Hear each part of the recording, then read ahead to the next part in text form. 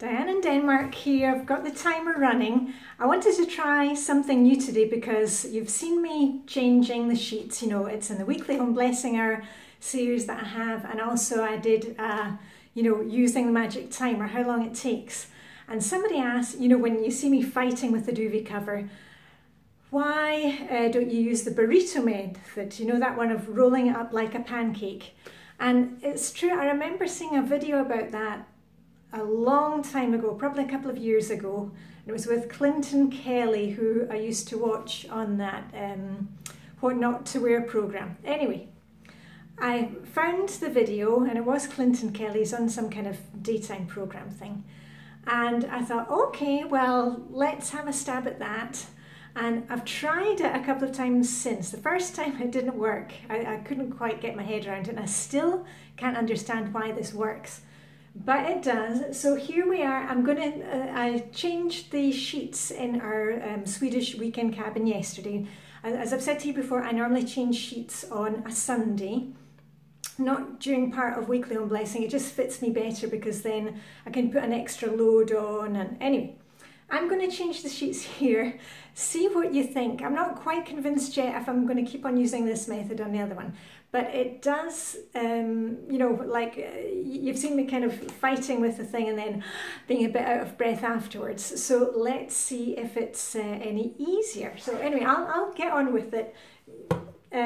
Feel free to change the sheets or do something else in your bedroom for 10 minutes, like maybe fold some clothes that have been lying on a chair. So actually, I'm going to take the sheets, take the duvet off the bed in the reverse. And hold on, I'll just take off my jacket because I'm going to be working here. I've got my Fitbit on. I was doing my weekly home blessing hour earlier. Here we are. Okay, so I'm just kind of rolling it down. And then when I get to this part, you flip this inside out. Or at least that is the theory. Okay, so I've done one. I'm tucked in an end like a sausage.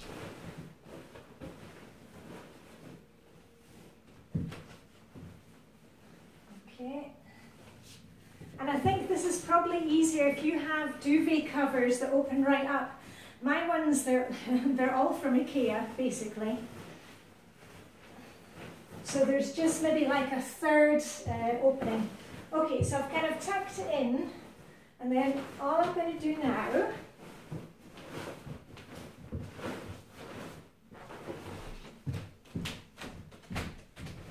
so that's in working in reverse, and you'll see that you end up with the duvet, ta-da,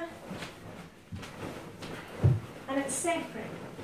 Now that doesn't really, for me that's not really a time saver. I prefer just to pull the duvet out. But at least it has it inside out, so that one's going in the wash.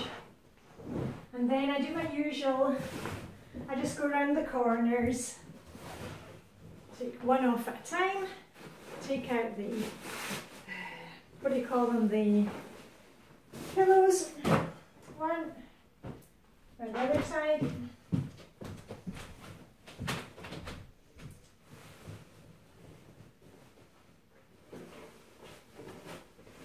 There we go. Watch out. Okay, and then I'm going to take my sheet and my new duvet cover, which is underneath. And I think we will take that one. And that's it. There we go. Pillowcases. One over there, and these ones have zips on them that are a bit easier.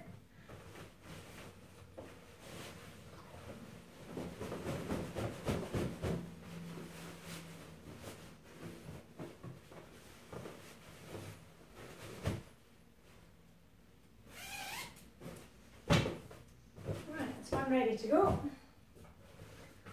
So, sheet back of the bed.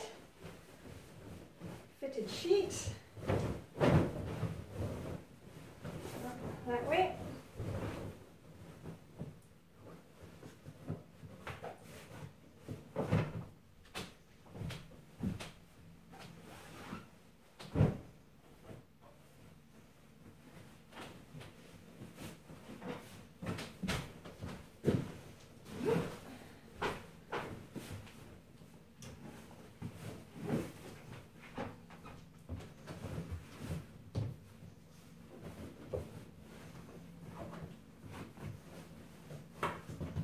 anyway, remember, it doesn't have to be perfect.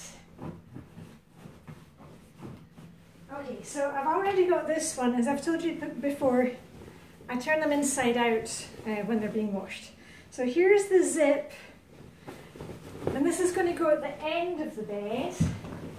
I'm just going to put the whole thing flat on the bed. There we go. And then you put your duvet on top.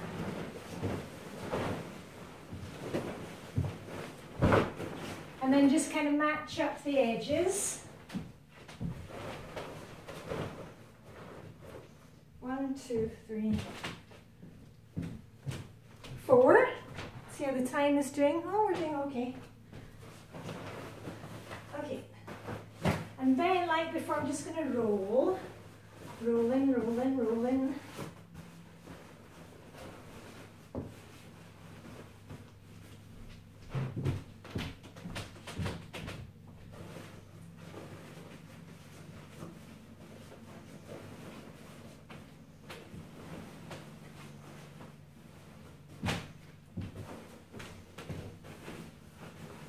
And then when I get to this end, I'm going to turn the corners in. And as I said, this is a bit clumsy with my duvet covers, but maybe it's easier on yours. See how you get on. Kind of turning it in on the side itself. And I still don't understand how this thing works. It's so weird, but it does. Okay. Then this end.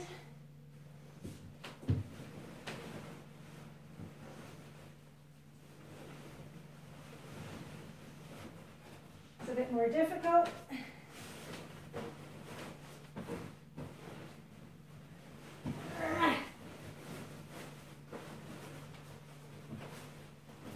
Okay, now it looks really weird. And the first time I did it, I thought this hasn't worked. But here we are. Hold on, that way. You just have to keep going with it and start unraveling. Here we are.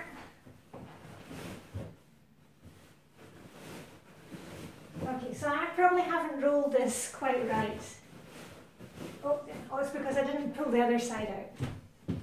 My bad. Ah, that's it. Okay, that looks better. Okay, and then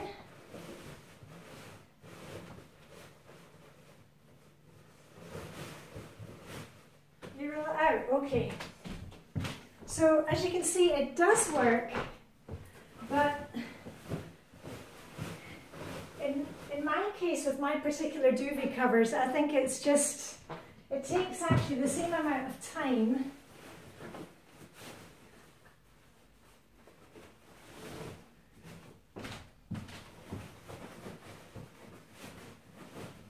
Okay, and then I just need to zip it up.